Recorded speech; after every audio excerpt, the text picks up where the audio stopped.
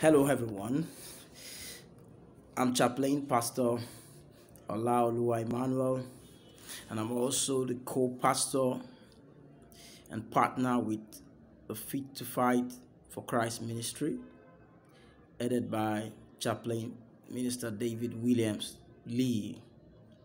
I'm so delighted to do this shout out. Real quick, I want to use this medium to welcome a brother in Christ, and that is Brother Ace Williams. Brother Ace Williams is from the Northern Ireland. He's a brother that is full of grace. He loves the Lord, and he loves to, support all that is good for the kingdom of God. And we are going to be very glad to work with him in this mission, and we know that the name of Jesus will be glorified. So Brother Williams, Christaval, Brother Ace Williams, we welcome you in Jesus' name, and we know we are going to have a powerful time, a profitable time doing the work of the Lord together. So I like each and every one of us to also, do our own welcome and likes for this. I call him Jesus brother. Amen and amen. Okay, before I be out of your way, I just want to say this real quick. Our desires is very important. Our desires are very important in prayer. And tomorrow I'll be having the prayer clinic. It's called Answers to Prayers. But let me just chip this in. Think of it.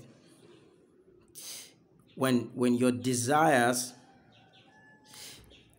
are not in tune with God or with the things of God, it might really affect answers to your prayers. One of the reasons is this: God looks at our hearts. God really doesn't look at the externals. Right now, in the Western world, you've got massive external structures, than where we are in Africa. Massive structures, infrastructures and equipment and all of that, but what God really is after the inner man, after the heart.